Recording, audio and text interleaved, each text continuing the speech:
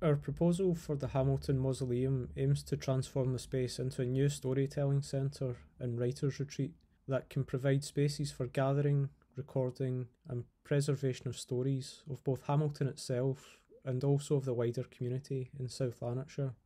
The existing mausoleum sits disconnected from its parkland context. The disruption of historic paths towards the mausoleum have left it as a confusing space, with no clear frontage or active public space.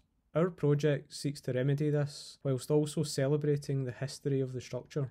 Our new proposals take inspiration from the acoustic qualities of the mausoleum. Proposed spaces are crafted as echoes of the existing structure, creating a physical connection between old, while giving the new spaces harmony with the context. We have proposed a new public space in front of the mausoleum, a gatehouse, and a writer's retreat located in the existing Keeper's Lodge. Internally, the upper levels of the mausoleum are changed into a space primarily for oral storytelling. The circular plan of the main room is ideally suited for the gathering of storytellers and listeners. The storytelling performance in this location could take many forms, from prose to poetry, song, rap, theatrical performances, and so on. A large velvet curtain around the perimeter of the space can be configured in several ways to suit the type of performance taking place and allow acoustic control of the mausoleum's famous 15-second echo. The crypt level remains an intimate space for storage, but now serves as a newly accessible archive of parts of the Low Park Museum collection to help create an understanding of South Lanarkshire's history. Where once the crypt stored personal memories of individuals, it is now able to become a space of public collective memory. Externally, the barren space in front of the mausoleum becomes a new flexible outdoor stage which complements the intimacy of the internal performance space. The dimensions of this new public space mirror the dimensions of the mausoleum itself. Here, more informal larger events help expand the possible stories and audience for the building.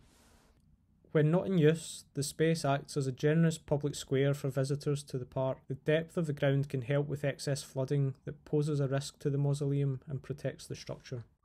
Anchoring this new programme to the site is a new gatehouse, which will act as a visitors centre and reception for the mausoleum. The design for the gatehouse is inspired by the mausoleum itself, using the same 17.5 metre square footprint. The elevations are composed using a fish scale motif, echoing the one found on the historic gates to the mausoleum, so the mausoleum gates become the gatehouse itself. Inside, the gatehouse will act as a visitor centre, shop, office space and cafe that is able to support the functions of the storytelling centre and generate income. The dilapidated lodge house is given a new purpose as a creative space hosting a programme of residencies for writers. This building would allow writers to escape the distractions of daily life during a stay in which they can create work inspired by and related to the setting.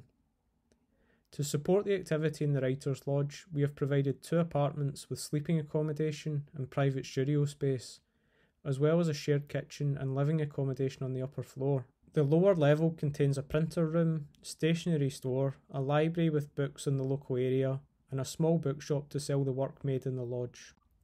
As well as these spaces, we have included a room that could be used for exercise, yoga, or contemplation.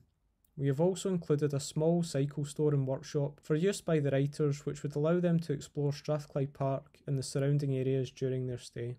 The new extension to the lodge house is a continuation of the echo narrative. It mirrors the existing lodge house in plan along a central axis.